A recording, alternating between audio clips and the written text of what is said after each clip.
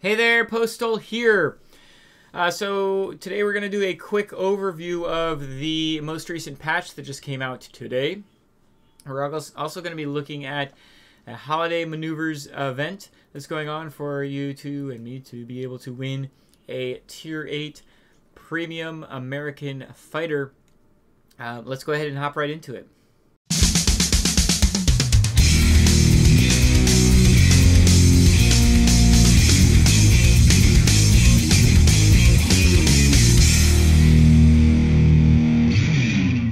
Alright, so we're looking at a Saber here. Why is that? Well, I think because one of the biggest impacts of the newest patch is the impact to the American machine guns.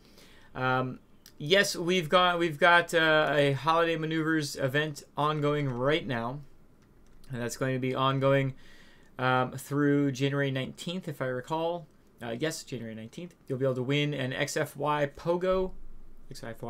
POGO Tier 8 American Fighter. We're going to go into details on this plane in just a minute, and the event itself. But what I wanted to point out, as far as I'm concerned, the biggest impact on this particular patch is something that's going to be, a long-term impact, and that's the 50 caliber machine guns have been buffed. Those are the 12.7 millimeter machine guns for the Americans or American-derived planes. So it could be things like the Tomahawk 2B, which is Chinese, but it's an American plane that was sent to the Chinese. Things like the Mustang 1, or is it the 1A? I forget. I always mix those two up. That was sent to the UK, and the P-39Q, which was sent to the Soviet Union. Those are all American planes, technically, and so the machine guns on those planes have been buffed. Temper your expectations, though. Some of the buffs you will barely even notice, especially these 10% buffs. Things like the F2A Buffalo, the YP29, even the Curtis Tomahawk 2B are going to see between 4 and 8 damage per second increases. All right, cool. There's just, okay, there you go. So I think the biggest impact on this list, no, that's not even on this list, that's the next list. So yeah, you're probably not even going to notice the difference on these, but take it, 10% is 10%. Keep in mind that the bonuses here are only for the 12.7 millimeter machine guns, not for the 30 caliber machine guns, which are the 7.92 millimeter machine guns. So any planes, that have the 50 cal are being buffed. So for instance, the two 50 caliber machine guns on the Tomahawk 2B are getting that buff, or have gotten that buff, I should say. But the 4 30 caliber machine guns that this particular plane has are not impacted by the increase, and so that's why the increase to these particular planes is pretty minimal. There's going to be some bigger increases to these planes here, though. Things like, this is Tier 3, but even the P-35 here, it's 15 damage per second. But keep in mind, because these are all 20% damage buff to just the 50 caliber machine guns, all the way to Tier 10. Another increase that you're going to see is going to be to the firing range, which is 10%. This might actually have a bigger impact than the damage. If you're able to hit a target sooner, damage increase or no, you're going to be starting to do damage sooner, and that's a big deal, right? The higher you go, the bigger impact you're going to see. And what I mean by that is the higher tiers typically have just more 50 caliber machine guns and less 30 caliber machine guns, and so you're just going to see that impact quicker. Tier 5 here, the P40, for instance, you're actually getting a 45 damage per second buff. Same with the P40 M105, the F4F, the XP44. Those are all getting 45 damage per second buff they've received.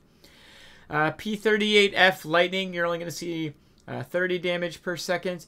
But keep in mind, you're doing most of your damage with the 37 millimeter cannon, but any additional damage is going to be helpful.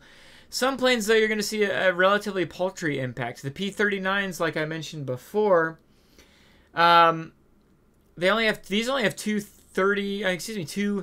50 caliber machine guns. You're doing your damage with the 37 millimeter cannon more than anything else. So you're only going to see an 18 damage per second buff with these two planes. At Tier 6, I suspect that's not going to be a whole lot, but as I mentioned before, we'll take every little bit of damage we can get.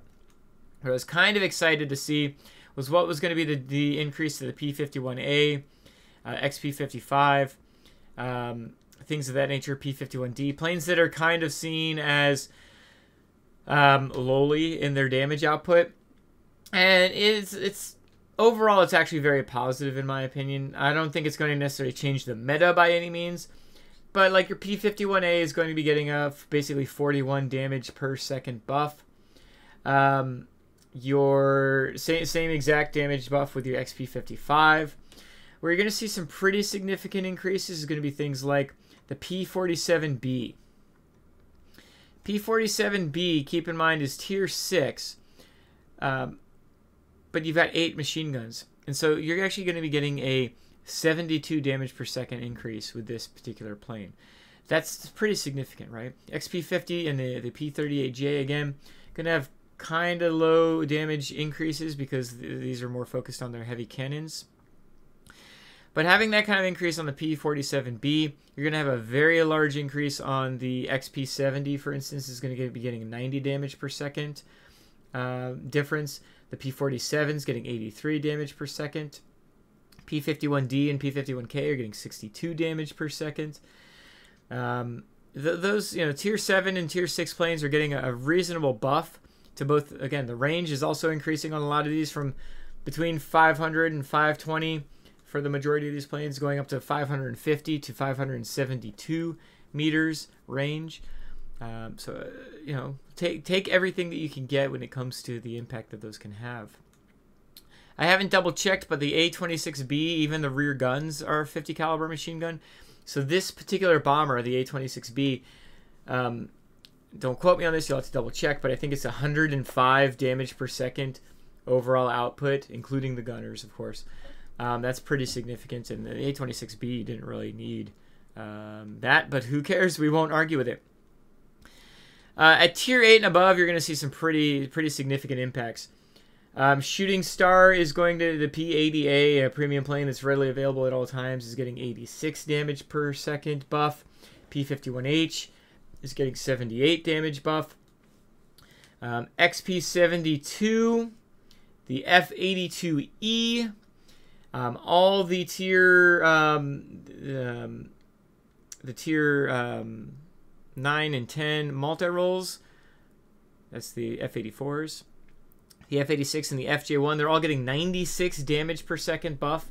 And their range on their guns is going from 600 meters to 660 meters. So almost like 2,150 feet basically on those guns. So pretty significant jump up on those planes. P82, I'm really looking. P82B has 145 damage per second buff, so I'm really looking forward to taking that out.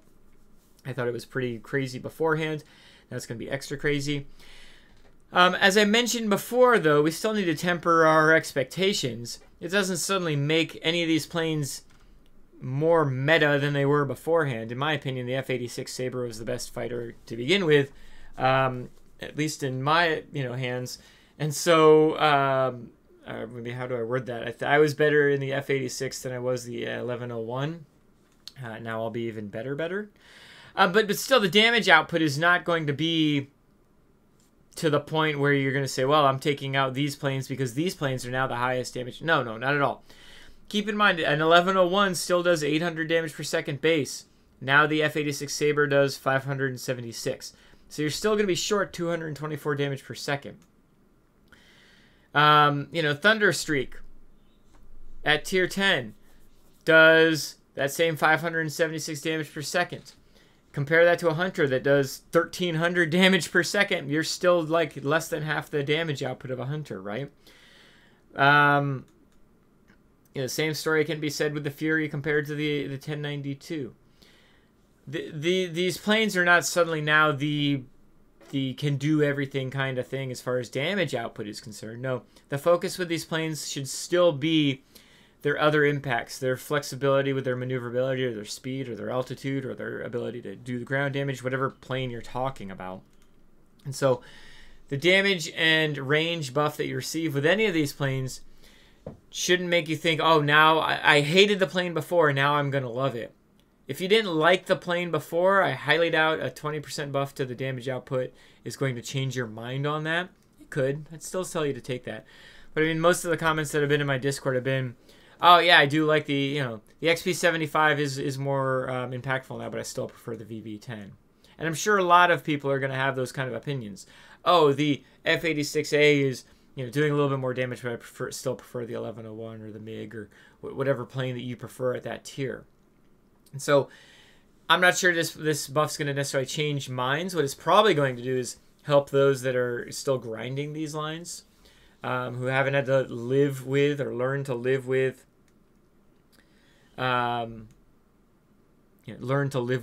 the paltry damage output. It'll help those pilots more than making other pilots come back and stick with these planes. I always like the P51H and the F86A, so certainly not gonna make me sad about any of those changes. But is it going to make me think that these are like the top tier at the top dogs at this tier? I'm not sure about that yet. I'll keep you posted though. I did want to make one other note here. The F4U's, the Corsairs basically, the F4U1, the F4U4, are really not, where is the F? There it is not really impacted by this change. It's on this list. Same with the XF5U Pancake. Keep in mind, the 50 caliber machine guns for those three planes are the stock guns. Great, there's a little buff to the damage output. The first thing you want to do in any one of those three planes is get the next tier guns. Those planes actually end up with 20mm cannons that are very, very strong for their tier in each instance. They overheat quickly, but they do good damage. So your goal in the F4Us and the Pancake is to just get rid of the stock guns as quickly as possible and get the 20mm cannons. So I didn't really mention those because the impact is negligible, because you're only going to hopefully have those guns for a few matches anyway. So yeah, so that's pretty big impact. The reason I want to talk about this first was because that is an impact that will be sticking with us, where the event is going to be for a little bit more than a month. So yeah, I'm definitely excited to take out the F86. Don't get me wrong. I mean, I love this plane anyway. I thought it was the best tier 10 fighter. As much as I love the Swift, which I do, and I love the 1101, which I do, and I love the LA-15, which I do, the F86 has always been my favorite at tier 10. And this is just going to reinforce that and make me a happy camper for sure. All right, so why do I have the P80A sitting here in my lovely snowy hangar from 3 years ago now? This hangar is, but whatever. It's different than a normal hangar, and we'll take it. I do wish they'd take away the British multi-rolls that were going for this event. And I also, side note, question the delivery, the gifts delivery. I forget if the sign was here previously at all times or not. So it makes me wonder about these time frames, if there's anything special going on in the hangar. Somebody will have to tell me, because I typically work during those times. Yay. Anyway, so we're looking at the P80, simply because it's the one of the three planes that I have that we'll be comparing to the XFY-1. Let's take a look at how you can win the XFY-1 first, and then we're going to see if it's even worth that. How do you earn these candy canes? Because that's the whole goal here, is to get a bunch of candy canes. And as you get candy canes, you'll be going down this lovely path, 600 candy canes, in fact, to be able to try to win this plane. Well, candy canes are earned by doing your daily missions, actually. So as you do your daily missions, which means I'm going to have to go down to tier 4, which is just okay, you will be getting different amounts of candy canes. If you do what they call the easy daily missions, which are the ones that earn you 1 token, you get 1 candy cane. If you complete a medium daily mission, which are the ones that you can earn 4 tokens on, you will be getting 2 candy canes. And as you get a hard daily mission, you can get 3 candy canes. That's the one that you would normally get 10 tokens. I mean, my opinion on the daily missions is I don't really like the way that Wargaming has the daily missions set up. It forces you to go down to tier 4 and completely stomp on people that are down there. Also, some of the missions are just kind of ridiculous. Like, trying to do like 50,000 ground damage at tier 4, stuff like that. Luckily, none of mine are like that. Looks like I will be doing some tier 4 missions, or tier 1, 2, 3, whatever, period 1 is what it is. Dailies to try to get these. Obviously, you can only get the dailies once per day, so that means maximum you can get from the dailies is 6 per day. Which means the maximum you're going to be able to get from the dailies is going to be right around 180. I'm saying right around because I'm not going to calculate if it's 183 or 188. It doesn't matter. The amount that you're going to be able to get is obviously nowhere near the 600 that you would need to get. So, dailies is not how you're going to necessarily get these missions. You can only get not even a third of your overall candy canes can be earned from your daily missions. So don't necessarily make your daily missions your goal. Definitely helpful, but it's not necessarily your goal. The goal is going to be, you may have noticed here already, every time you get 8,000 personal points in a game, you can earn a candy cane. So this is probably going to be the easiest way for me to be able to get candy canes.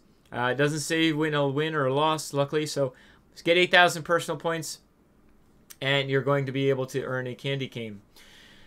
And, you know, that means I'm going to be playing a lot of games, right? 400 games probably in the next 4 weeks. It's going to be a lot of games. It's not insurmountable, and it's not, you know, I mean, there's people that do that in a normal month anyway. So, yeah, I'm sure I can do that. And I'm sure you can too, but we shall see. What do you earn with these candy canes? Well, I mean, just one candy cane will get you a badge. That's pretty cool. Oh, you also get 15 fireworks that nobody uses. Got an idea for fireworks. Me and Sniper Son had talked about it before. Wish Wargaming would implement it, where on your service equipment here, that there was a locked consumable in the cockpit. An extra consumable that was always available, but only for fireworks and streamers and smoke and stuff like that. Right now, nobody uses, nobody uses fireworks. Nobody uses, I sell all my smoke, in fact. Or the sparklers. Nobody uses that kind of stuff because why would you use fireworks instead of your first aid kit or your fire extinguisher? However, if they had a locked option here in the consumables that was only available for fireworks and smoke and sparklers, it would allow you to use your first aid kit and use fireworks. If you didn't use your fireworks, well, it's not like you got an extra consumable slot for your equipment. It would only be available, because we obviously, Wargaming does not want to have it to where you can have the first aid kit and the fire extinguisher. This would allow people to actually use the fireworks and the smoke. Right now, nobody uses that because it's pointless because nobody wants to be at a disadvantage. Anyway, side discussion. So, as you earn candy canes, you'll be moving down the path here. And there's actually some really good prizes here. So, during the whole mission time frame, once you've gotten to this point, you're earning 10% credits during your battle, 10% buff to your credits. Continue on, you get 70 candy canes. Now you can start earning 10% crew experience. 166 candy canes, you're getting 10% free experience. 272 candy canes, and you're now getting 10% aircraft experience buff. Really, really helpful, especially if you're grinding during this time of year anyway. There's also going to be a lot of parts. There's some crates that are going to be available. There's some mediocre premium planes, but hey, take them. F2A is earned at just 13 candy canes. Holy cow, you can get that pretty quickly. There's going to also be some things like intensive training. There's going to be 5-point pilots for random planes. So there's a lot. There's equipment. Experimental equipment is incredibly impactful. So any experimental equipment that you can get, take it and run. Model 81A just got a very small buff. It only got a 10% buff to its 2 machine guns, so I think it's like 18 damage per second. Yeah, okay, we'll take that. Further along, though, once you get past the the 200 point, you're going to be able to earn yourself a really good, actually, Tier 5 Premium, the Beaufighter 5. Get some more pilots, some more gold, some more equipments, hanger slots, some more tokens, always nice. And you can even get, now we're getting to the big stuff here, where you can get these tokens, trophies, excuse me. And eventually, you can get yourself the XFY-1. I was wondering, researching this plane before I saw what the metrics were or anything like that. I was wondering, why in the world are we having this plane as a premium? It was a very, very quick failure as a plane. The whole concept didn't last very long. The plane is set up to do vertical takeoff and landing. So it's basically a helicopter that can turn into a plane, basically. I'm kind of wondering what it looks like in the hangar now. We'll see. Then I saw the paint scheme on it, and I go, oh, they wanted a plane that could look like a Christmas tree at all times. And yes, this plane is delta wing, and the tail is huge, basically a sideways delta wing to allow for it to have a vertical takeoff. And so yeah, this looks like this fits the Christmas motif for sure. But is this plane going to be something that we're going to see out on the battlefield in 3 months? Is an XFY-1 POGO going to be a plane that anybody plays for more than a handful of battles after they've won it? And so let's take a quick compare here of the XFY-1 compared to some other Tier 8 American Premium planes that you can get in the game. P80A you can get at all times. It's available in for gold or for money in the premium shop. XF-15C is a plane that's available from time to time, but not all the time. And then here's the XFY-1. We're just going to do a quick comparison on Wargaming's World of Warplanes Own Compare Aircraft chart here. I don't have the XF-15 or the XFY, of course, but that's why I figured this would be the easiest way to compare it. We're going to talk about it and see what my expectations are of the plane. What's really funny is the P80A now has the highest gun armament number. Because of the buff to the machine guns. The range and the damage output on the P80A have been increased. The damage output's now like 518. The range is right around 2,100 feet, or 633 meters. These two planes might have a lower number, but their guns are the same. They're 20mm cannons with significantly longer range on the cannons. And so in most aspects, you'd actually probably would rather have the 20mm cannons that come on these planes. They do slightly less damage, but do critical damage and can hit further out. But all in all, okay, we'll just say they're all basically the same as far as the overall impact in the game. Survivability on the XFY is right there. It's just slightly above average. I noticed the average for American planes, fighters, is going to be this 360. And so 400 is slightly helpful. But it's not going to make any huge difference, I think, in the game. XF-15C, keep in mind, has a prop and a jet. And I think because of that combination and the way that the plane is built, you've actually got more hit points on the XF-15C. Airspeed on the XFY is a much lower number than the other two. That's not surprising, to be honest. I wasn't expecting this plane to be fast. It's kind of a trick plane. It's meant to take off and land vertically. So it's not about its airspeed, it's about its flexibility.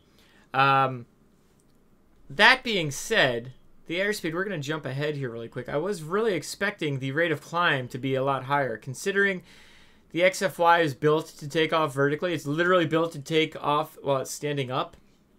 You would like to think its rate of climb would be pretty high.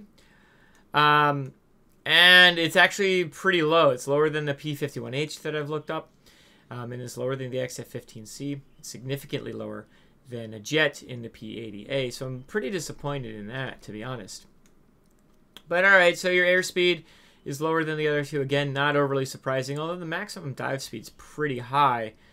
Its overall airspeed, the top speed, is lower. And so your airspeed with the XFY, be mindful of that.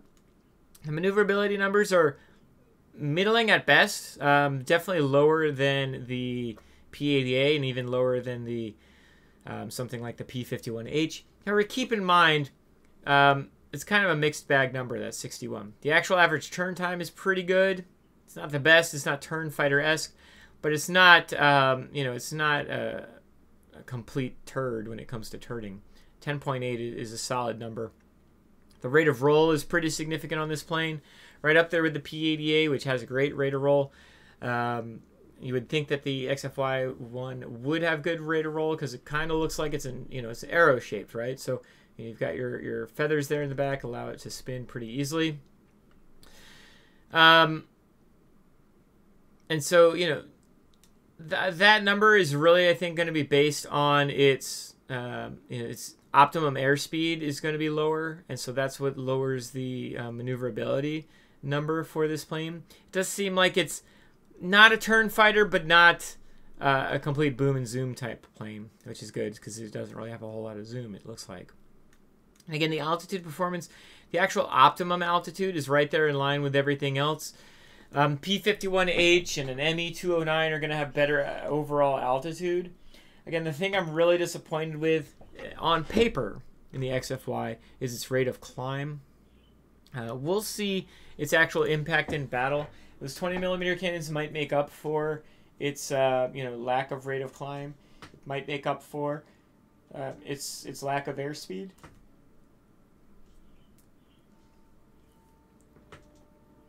We'll just have to see once I get it, because I will be earning it, by golly.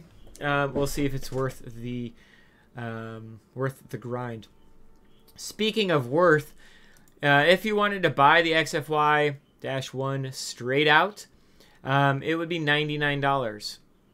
Now, if all you were getting was the plane for $99, I'd 100% say totally not worth it. No Tier 8 Premium is worth the $99. No offense, Wargaming.